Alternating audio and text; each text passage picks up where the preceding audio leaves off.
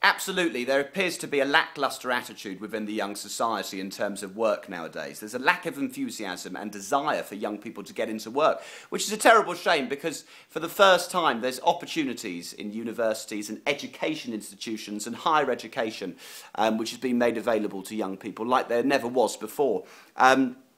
Yet a lot of, and in many ways I sympathise with the parents because they spend a fortune on, taking their kids to university. They do a 3-year, BA honours degree or whatever it is, and they leave with fantastic grades. And actually, a lot of them are unambitious, unaspirational, and don't know what they want to do with the rest of their lives. And I was reading this article about this guy who left university, studied philosophy, he got 3 firsts or something, and he's working in Pizza Express now. And it just goes to show that academia is not the be-all and end-all. People do rely on common sense when it comes to getting young people into work, which a lot of people lack. What really frustrates me is many parents think that it costs an absolute living fortune to give their kids the best education possible. Well, I've been to colleges where I know, for instance, it's free. It's colleges which are subsidised by the government, and very, very good facilities that are being offered in these colleges for not just specific courses, but a wide range of subjects that they can learn.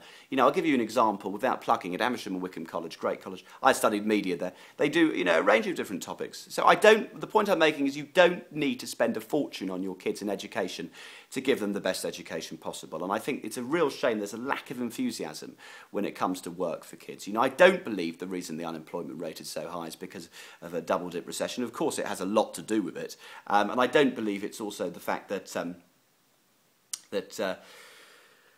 that the population is becoming overcrowded. I do believe there is kids have a lackadaisical attitude. They're lacking enthusiasm. I was recently reading an article, about how a lot of big outlets are having to reject, young applicants because they can't understand the application form. Their grammar is so bad.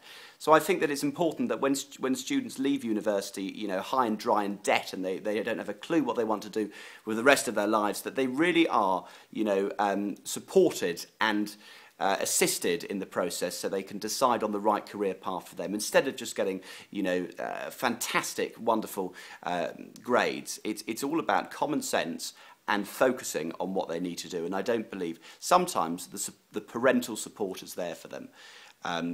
Because, of course, it does heavily rely on the parents. And it's extremely important, it's vital that these young people, get into work. Because, we rely on the youth of today. It's becoming an economic rebirth. They are the future of this country. We need them, as lawyers, as doctors, as policemen, as professors, as, as firemen, as everything. And if these young people are not thriving and not succeeding, then what hope does that give us as a country? So, yeah. Parental support needs to be there, and I think that they need to be guided more on the right steps for them. I mean, is enough money being put into education? No, I don't think the Labour government completely misfinanced that, and I think that it's very important that now the correct money is putting in, and I think that there needs to be more specific colleges around the country opening to really, help those people who have more sort of, as I say, specific desires in certain areas to achieve.